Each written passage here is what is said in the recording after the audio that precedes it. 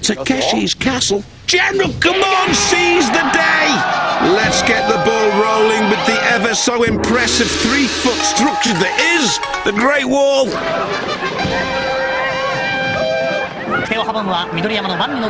He's monkeying around already.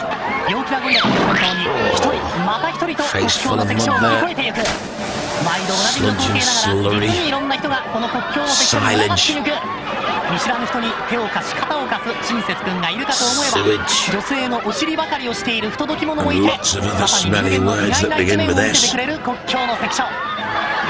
Socks.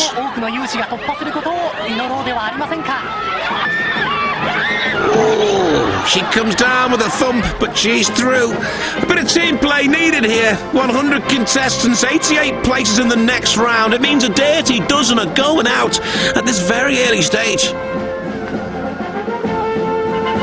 And a bit of a handful there.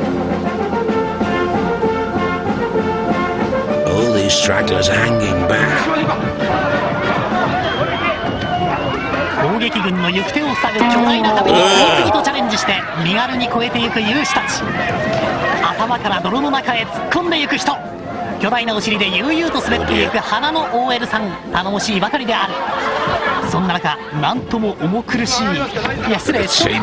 got his hands full there. Can she get over?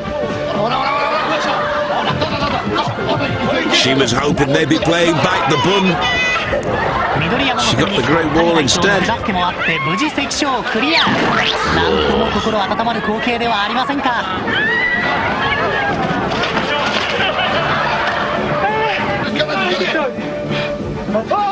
Oh dear.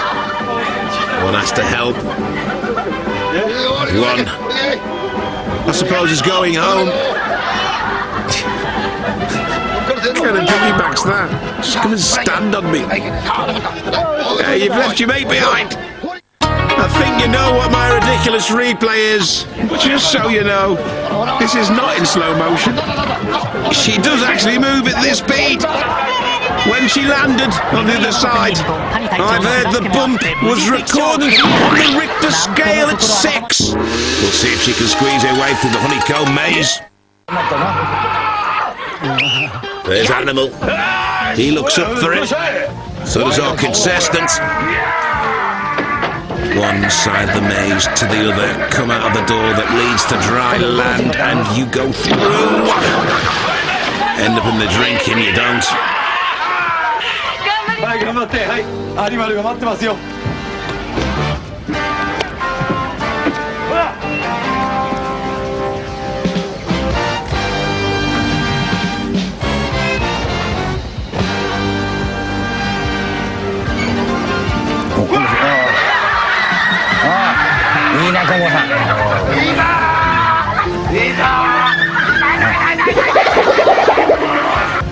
Black-handed guards, look at that face, totally blackened, even her teeth. What did she do to upset the guards? We've got 3 guards in this competition. Oh! He was moving at speed, but in the wrong direction. Comes out the wrong door. There we go then. Let's see what the 8 can do.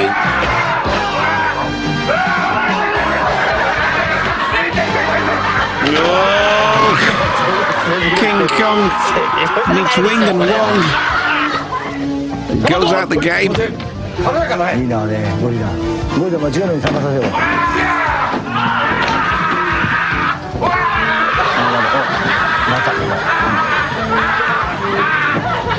Hanging onto the door. He's getting pushed back. He's gone.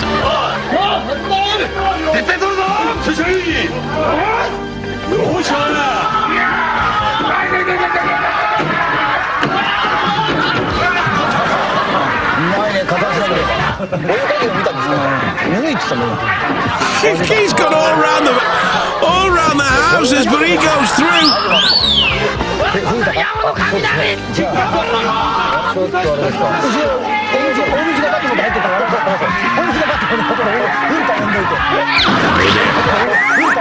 Goes out. got to be happy about that as well. This is my ridiculous replay, and I think you can see why. Playing the honeycomb maze is apparently this year's black. Won't see her with the other 78 slippy, nippy contestants who are going to be slipping down slipway.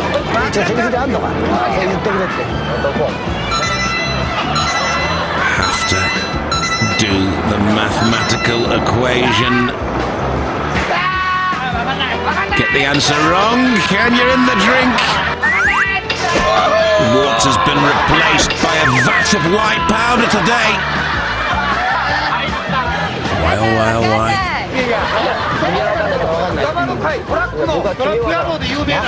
Let's hope her maths is good.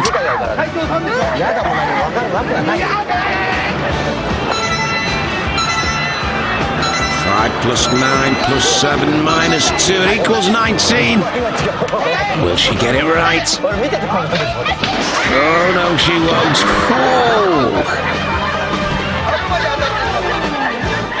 Should imagine that was quite a hard landing. I think he was hoping for some sunshine.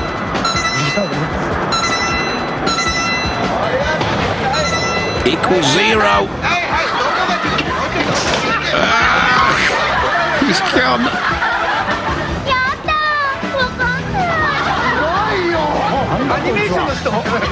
Come on, you can do the maths. We haven't got all day.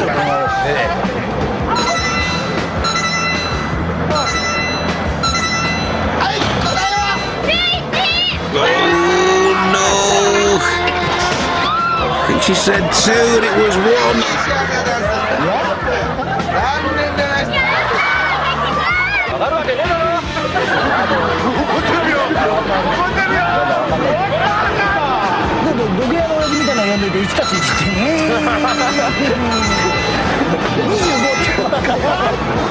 It's 3, and yes, he's got it.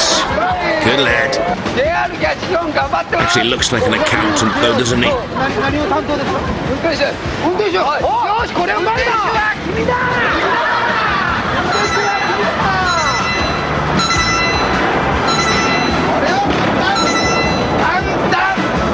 It's gonna be lucky for some or unlucky for some. It's unlucky for him.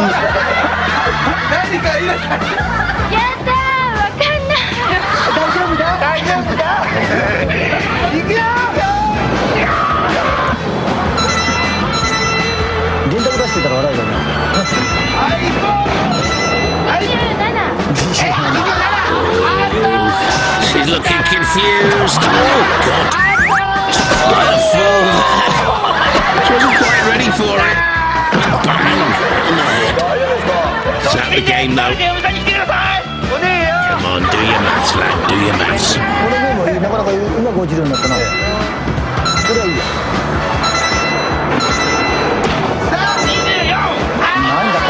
12.